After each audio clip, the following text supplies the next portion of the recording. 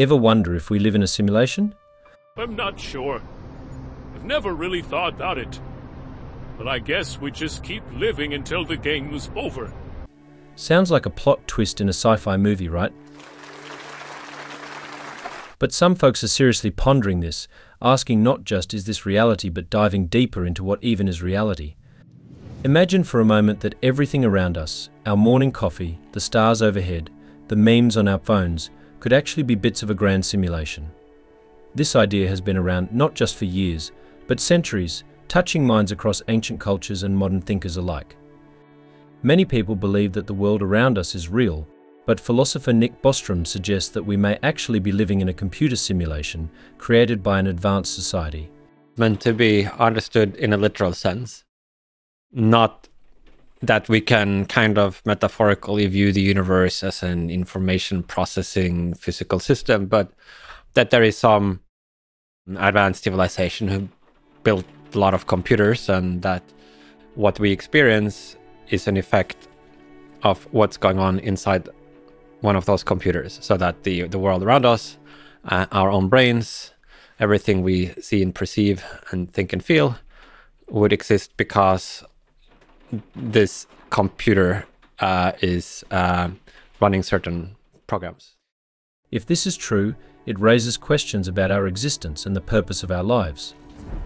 Bostrom's theory explores the idea that we could be artificial beings in a simulated world. While this may seem unsettling, it also opens up possibilities for understanding the nature of reality and human existence. Now, if you've ever lost hours in video games or marveled at CGI in movies, you know we're all about crafting digital realms. So if we ever get good enough to make a simulated universe, why stop at one? We'd likely build countless ones, maybe even simulating the early days of our own existence. And it's simulations all the way down, like a stack of digital Matryoshka dolls. Even big brains like Elon Musk and Neil Tyson have weighed in, with Musk betting the odds are stacked against us being the real deal and Tyson hedging his bets at 50-50. If we are in a simulation, the reason that these higher beings would hold a simulation is to see what happens. Diving into the origins of everything, we hit the Big Bang, which, if you think about it, sounds as wild as any simulation scenario.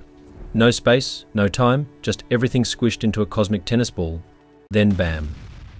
Universes, galaxies, and everything else. Fast forward to today, and we've got fancy computers and digital stuff. This leads to the simulation hypothesis, the idea that we're living in a giant digital world. Think of it like playing a video game. Everyone sees the same game differently, right? That's because each person's computer shows the game in a unique way.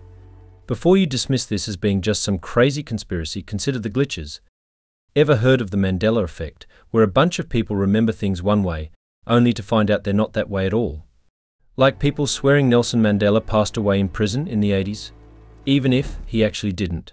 Or the popular animated character Curious George, which is often falsely remembered to have a tail, when in fact he doesn't. These hiccups in collective memory could be little peeks behind the curtain, revealing the stitches in our simulated fabric. Or, what about those moments of deja vu or bizarre coincidences, or times when the world just doesn't seem to behave how it's supposed to? Could these be the bugs in our grand program? Philip K. Dick, a famous writer, thought that when we experience deja vu, it's because someone or something tweaked our universe's settings, and now we're on a slightly different path. He suggested we're living in a reality that's been programmed, and the little glitches we notice are clues. When you feel that you already lived a moment before, according to him, that's the game world correcting itself. But let's not stop there. With about 200 billion trillion stars out there, you'd think we'd bump into alien neighbors, yet we've got silence. The Fermi Paradox is a big question about aliens in outer space. It's named after a scientist named Enrico Fermi. He was a smart guy who worked on nuclear stuff and won a Nobel Prize. The question he asked was simple. If aliens are real and can travel between stars, why haven't we seen any? This is strange because the universe is really big, with billions of stars like our sun. So, where are all the aliens? It's like looking at a huge playground and not seeing any other kids, even though you know they must be around somewhere. Scientists have lots of ideas, but no one knows for sure why we haven't bumped into any aliens. It's a big space mystery.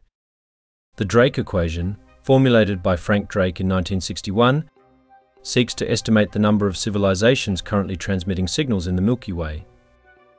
This equation considers various factors including the formation rate of hospitable stars, the existence of planets with suitable conditions for life, and the development of intelligent civilizations capable of interstellar communication. It's estimated that only in our galaxy there are at least 2,500 intelligent alien civilizations which may currently exist. Of course, this is just a guess, but shows why some scientists think it will be easy to discover alien life. Then there's the physics of it all.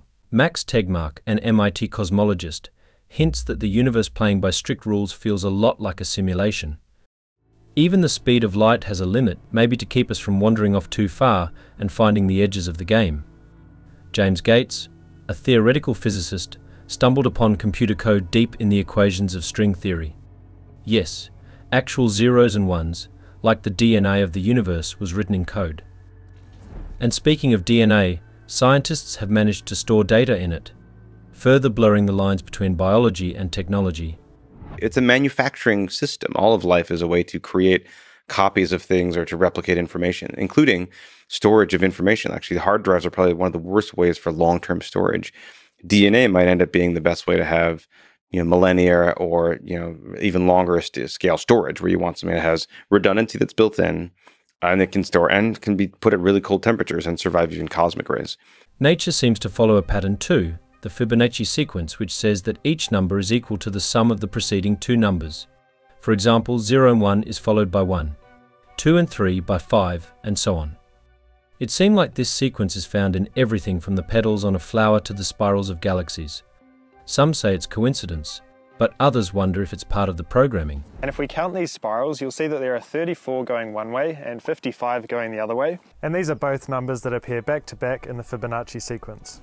To simulate a universe as vast and complex as ours, we'd need technology far beyond what we currently have.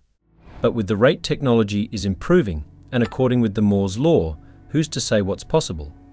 Elon Musk once pointed out how video games evolved from simple blips on a screen to nearly lifelike experiences in just a few decades. Just imagine how advanced technology will be in 50 or even 200 years in the future. Of course, if we don't blow ourselves up till then. So, what if our reality is just a very advanced game and we're all characters in it? Of course, we will need a supercomputer to run this game, and we also need the computing power to keep track of everything is happening. If we actually want to do it, specialists say that we will need to harvest energy from a star or even a black hole to actually meet the energy requirements for such a big simulation. That's why, for example, famous physicist Dr. Michio Kaku isn't buying it. He says simulating a whole universe just isn't scientifically doable. He thinks the only computer capable of doing that is, well, the universe itself. But hold on a second there, Doc. When we play video games, the game only shows details of what we can see and interact with. It doesn't show everything at once. This is similar to how our reality works. Just like in a game, things that are far away aren't fully detailed until we get closer. It's like a trick with pixels and polygons. And if we speak about games, No Man's Sky is built on procedural generation. That means each planet, creature, ship, multi-tool, and other items are created procedurally using algorithms in the game itself, rendering diversity through each item created. The universe in this game is basically endless. So what if our reality works in the same way? If we put it to the test, we might just find some clues. Take the double slit experiment, for instance. When we fire particles through two slits, they create a wave interference pattern, not the clumpy pattern you'd expect. But here's where it gets wild. When we watch those particles with detectors, they behave differently. They suddenly act like solid objects, not waves. It's like they know they're being watched. But as soon as we unplug those detectors, they go back to their wavy ways. They basically went back in time. It's like the universe is playing a weird game of hide and seek. If our universe is a giant simulation, like a cosmic video game, it could explain why some things don't quite add up. Think about it. Stars and galaxies might just be fancy projections, only becoming detailed when we take a closer look. It's like saving energy by only rendering the important stuff.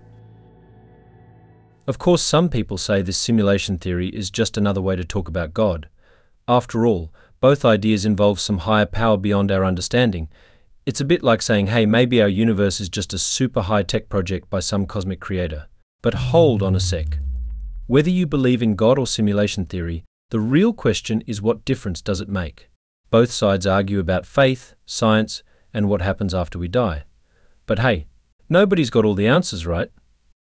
Let's keep finding out about the cool things in our universe, whether it's a simulation or not, and just, enjoy the ride.